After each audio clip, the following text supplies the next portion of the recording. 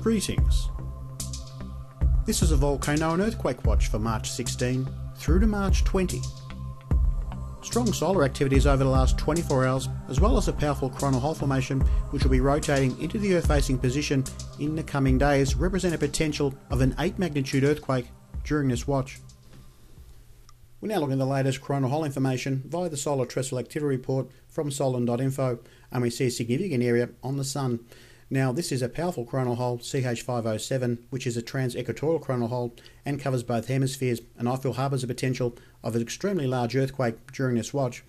Now, there's also a component in the southern hemisphere that has split away or broken away, which may also produce a significant earthquake for the southern hemisphere, so I feel there may be 2 significant earthquakes during this watch. We're now looking at the SDO composite moving imagery, and we do see this significant coronal hole formation does cover a large region on the solar corona.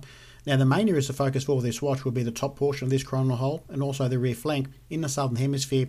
These will be the main areas of concern for this watch. We're now looking at the latest solar wind telemetry from ACE, where we see currently solar wind speeds are at 520 kilometres a second. Now, we should see a strong change in solar winds over the next 24 to 36 hours from the influences of the coronal hole formation CH507, as it has its effects on the Earth.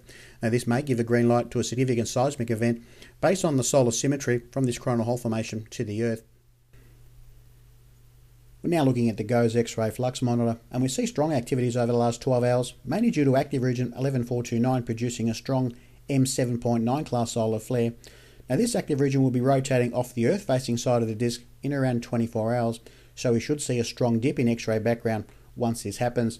So we should see quiet conditions prevailing on the solar corona, which will also give a green light to a strong earthquake potential felt here on Earth. We're now looking at the 193 angstrom with solar monitor, and I have isolated a specific region of this coronal hole which I feel may produce this strong earthquake, and it's situated from 6 degrees north latitude down towards 3 degrees south latitude, or just across the equator, and I have isolated some regions I feel could be the main areas of focus for this watch. I'm now going to plot and map some regions I feel will be most at risk for this significant earthquake based on solar symmetry as best mapped to the Earth, and my number one area of concern is for the region of Nicobar Islands, stretching down towards northern Sumatra, and the Nias Region Indonesia. These will be the number one areas of concern for this very large earthquake potential during this watch. And my second areas of concern from this coronal hole formation best mapped to the Earth are for the regions of Molucca Sea, Indonesia, Halmahera, Indonesia, the Celebes Sea, Moro Gulf, Philippines, and stretching across to Mindanao, Philippines. These will be the second and final areas of concern based on solar symmetry as best mapped to the Earth for this possible 8 magnitude earthquake for this watch. Now targeting the southerly component of this coronal hole CH507, and I have isolated 36 to 41 degrees south latitude with the 193 angstrom and solar monitor, with the main dates of focus being March 17 through to March 19. And I do feel there is a potential of a 7.2 magnitude earthquake embedded within this coronal hole. Now going to plot the most likely areas that may be at risk for this significant earthquake in the southern hemisphere, and that's situated at 36 to 41 degrees south latitude, and my main area of concern is for the North Island of New Zealand, more specifically the regions of Hawke's Bay off the east coast of the North Island of New Zealand, Lake Taupo, and the Cook Strait.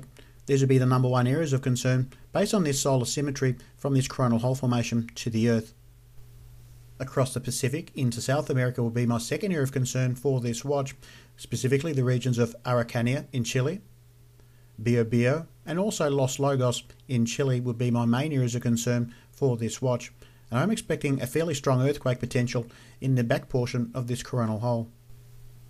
And the final area of concern would be for the West Chile Rise in the Pacific Ocean. We're now looking at the outgoing long-wave radiation anomaly.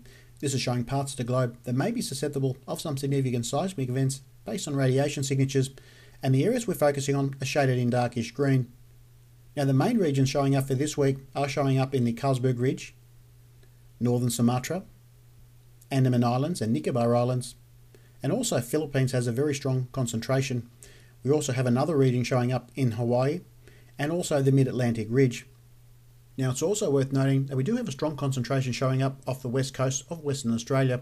This is associated with the tropical cyclone that has developed over the last 12 hours. We're now looking at the global real-time ionospheric map, where we see some powerful readings of 16 megahertz have been recorded over the last 4 to 5 days, which is a concern, with the main concentration showing up just around the Krakatau region of Indonesia. We also have strong readings showing up in Samoa, into Tonga, and also Antofagasta in Chile is also showing very large readings over the last few days. And that's my volcano and earthquake watch for the 14th of March, 2012. For more information, please visit my website at solarwatcher.net, where I'll be providing more content for subscribers and members. Annotations will be added during and at the end of this video. Thanks for watching.